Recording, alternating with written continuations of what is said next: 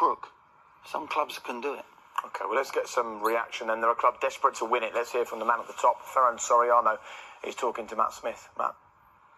Ferran, let me ask you then about the draw. Are you happy from a Manchester City point of view with the teams that you will be playing in the Champions League this season? I guess you can never be completely happy or unhappy with the draw. But yes, I think we have good teams to play. It will be great to go back to Sevilla. Last time we went there was 2015. Even Copenhagen, we were there in 2009. And of course, Dortmund, we were there recently. But it will be a special game, especially for Erling Haaland and for İlkay Gündoğan. Sometimes it feels like the fates bring teams and players to certain places, and for Erling, I guess these two matches will be very important. You can count on it. You can count on this fate. But I think both will enjoy it. It's a fantastic stadium. Last time we went there, it was empty because of COVID. So it will be actually a great experience for fans, both in Dortmund and in Manchester. So we're very excited.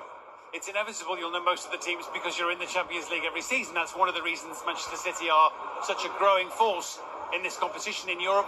Is it the number one priority, do you think, for the club this season, this competition? No, it's never.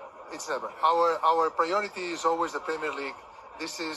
We work for it every day. This is our bread and butter.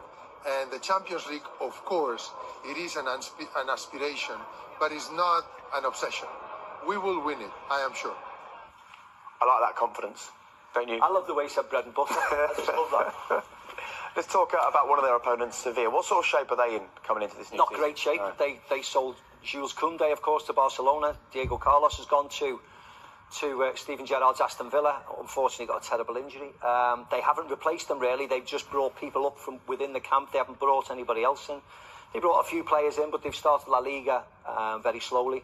So I don't think Manchester City have got anything to worry about. Let's see if they bring any players in this last week. But starting La Liga, they've really struggled severe. Okay, well, there you go. We heard from Ferran Soriano telling us that they will win it at some point. Maybe it will be this season. Who knows? We've also spoken about Rangers brilliantly in the Champions League.